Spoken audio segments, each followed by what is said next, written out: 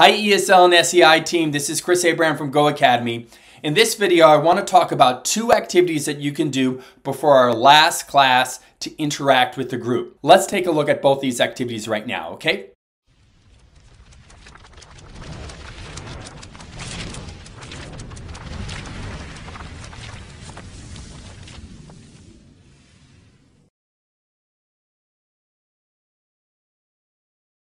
Now, something you can do before the final class, you're going to see in each one of these sections, what I've done is I've reconfigured the comment sections and I ask a question. Who needs to go back and take a second look at the top 100 vocabulary?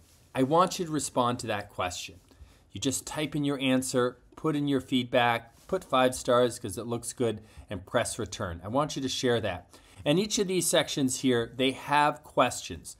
Some are easier than others. Okay, but I want you to go through and I want you to post and respond back to each of these questions in each of the sections. So this one right here, if we zoom in, it says provide a 1-sentence or phrase definition of the below terms: phonology, morphology, syntax, semantics, and pragmatics. I want you to go through and give a quick definition of each one of those vocab terms. There's a few more here. There's a question under second language acquisition theories, oral language and oracy, academic language, and there's a question under vocabulary. This is what we've done so far. I want you to make sure that before tomorrow's class, you post comments. Look at the question, post your answer. You can find all these questions on the Go Language page. Make sure you do that before tomorrow's class, okay? All right, here's the second thing you can do. I want you to go to this section on workshops. I'm just going to go to I'm going to press that button that says team posters. A second thing you can do is do your team poster. And this gives you lots of examples of what's required for the team poster. But really it's about you just getting creative and having some fun and coming up with an inspiring team name. A team name that embraces the content of your class. So this is for a math class, right? You can see these math teachers really got into it.